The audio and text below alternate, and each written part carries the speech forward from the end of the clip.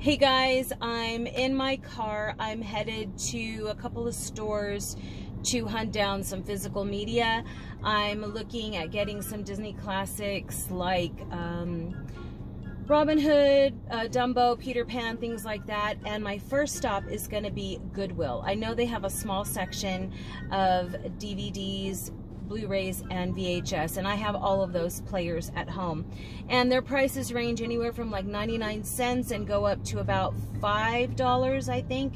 So I'm going to go there, see what I can find, and then after that I'm headed to Second and Charles, and they have a huge collection. You guys know if you have a Second and Charles in your area, but they're a great resource because they have multiple versions of what you're looking for. So sometimes they have like a box set, or they have the individual DVD. It just depends on what you're looking for. So I'm gonna go there.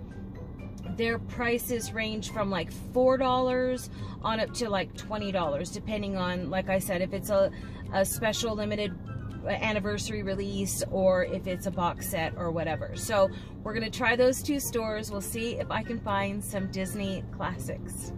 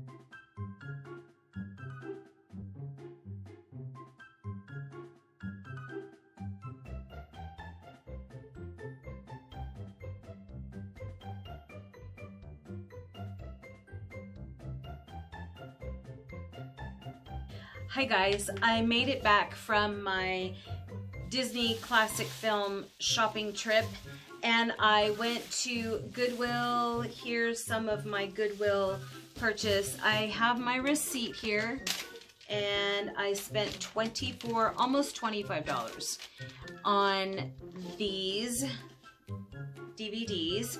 So I got Chitty Chitty Bang Bang, The Little Mermaid, A Bug's Life, The Lion King. This one is a Platinum Edition 2-disc special. Peter Pan in Return to Neverland, Pirates of the Caribbean, and Willy Wonka and the Chocolate Factory, which is not a Disney classic. But I got those, and they were $2.99 each. And then for 99 cents, I found some VHS. And I got Aladdin and Toy Story, because I do have a DVD player, Blu-ray player, and a VHS player. So I'm good to go. But I love these little classics. Like, this is what my daughter used to collect, and it's just fun, right? And then I went to Second and Charles and spent $40, and they're a little bit pricier. So I'll put it in the video somewhere, the price list for Goodwill. But Second and Charles, their prices range from $4.99 on up to like $19. So I was able to find Robin Hood, The Incredibles, Alice in Wonderland, the Unanniversary Edition, 2-disc special edition, Toy Story 3, Toy Story 2. So yeah, and some of these were like $7 and $8, but anyway, I wanted to touch on why I'm doing this. So, I mean, it's my opinion. You guys are entitled to your own opinion. But for me, with the streaming service, right? So Disney Plus and, you know, just all Hulu, all the streaming services that are out there, they have all the control. And I think that, you know, if you are a Disney fan, a horror film fan, whatever genre you like, I think if you hold on to your physical media, it allows you to own the films and to watch them anytime you want. So let's say, okay, you know, like they're gonna pull out of the vault.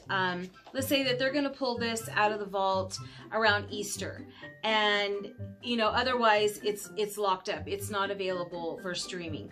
And so what's to say if they don't just decide to attach a premium? So you're already paying for the service, and then I don't know, like with Toy Story, they're gonna around July 4th weekend, so all of July, you know, you can watch all of Toy Story, but it's gonna cost you $10 extra that month just to be able to access these. So I just see it as like they want to own everything and they want to have full control. They don't want you to be able to watch what you want to watch. And so that's what I feel is very important. And you know, going to Second and Charles, I saw a lot of stuff that I had forgotten about. So when my daughter was little, she used to watch Cartoon Network, Disney Channel, Nickelodeon, and there's some shows on there that they're just not available anymore. So like Rugrats and Powerpuff Girls, and what else did I see? Race for Your Life, Charlie Brown. You know, these things were available back then, and now you just can't watch them. So, but if you own them, you have them in your collection, you can watch them anytime you want, right? So I just see that as being the benefit, is that you have the control over what you want to watch, when you want to watch, and you pay for it one time. So once you own this, you paid for it. Now a lot of you have purchased these when they first came out, so you're gonna pay a little bit more. These are previously owned. I think one of these came from Blockbuster.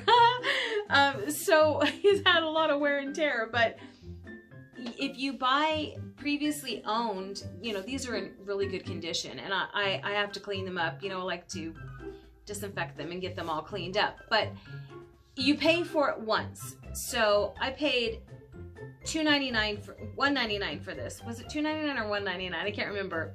At Goodwill. And I won't have to pay Disney Plus or anyone else an additional, I don't know, $4, $5, $10 when they want to pull this out of the vault. So what I'm saying is if you own it and you have it in your collection, you can watch it whenever you want in the comfort of your own home. A lot of people are investing in movie theaters, you know, surround sound and all this experience at home. Invest in your collection, because I can't remember the last time. I think the last time I went into the theater was to see the Barbie movie. A lot of people said, no, I'm just gonna wait for it to stream. Okay, that's your choice. I don't really go out to the theaters much. It's not that it's expensive, but it's, you know, you have to plan for it. And I get that streaming is convenient. So you're paying for the convenience, but who's to say that they're not going to start putting things in the vault and you just won't have access. So that said, I'm really happy to be growing my collection again, because a lot of these we had previously owned, but my daughter and, you know, certain family members just let them take the films with them when they left home. And so now we're left with accumulating from scratch again. So I'm just really excited to get my hands on some of the old classics and the ones that we really like to watch. So that being said, guys, I'd love to hear your comments. Let me know what you're doing to actively collect if you're collecting any kind of physical media. And what do you prefer, Blu-ray, DVD? I know a lot of people don't like VHS, and that's fine. It's really for nostalgia, right? Like, this is so fun. I just remember my daughter opening up her VHS videos and popping it into the VCR. So this isn't going to be the bulk of your collection, but it is fun to have these. And my brother has a huge VHS collection. I'll try to include some photos. I may have to collage them or something, but he has a huge VHS collection because he's been collecting for a long time. But what do you prefer? You know, do you like streaming? Do you want to own and utilize the streaming? Just leave a comment below. I will talk to you guys later. Bye.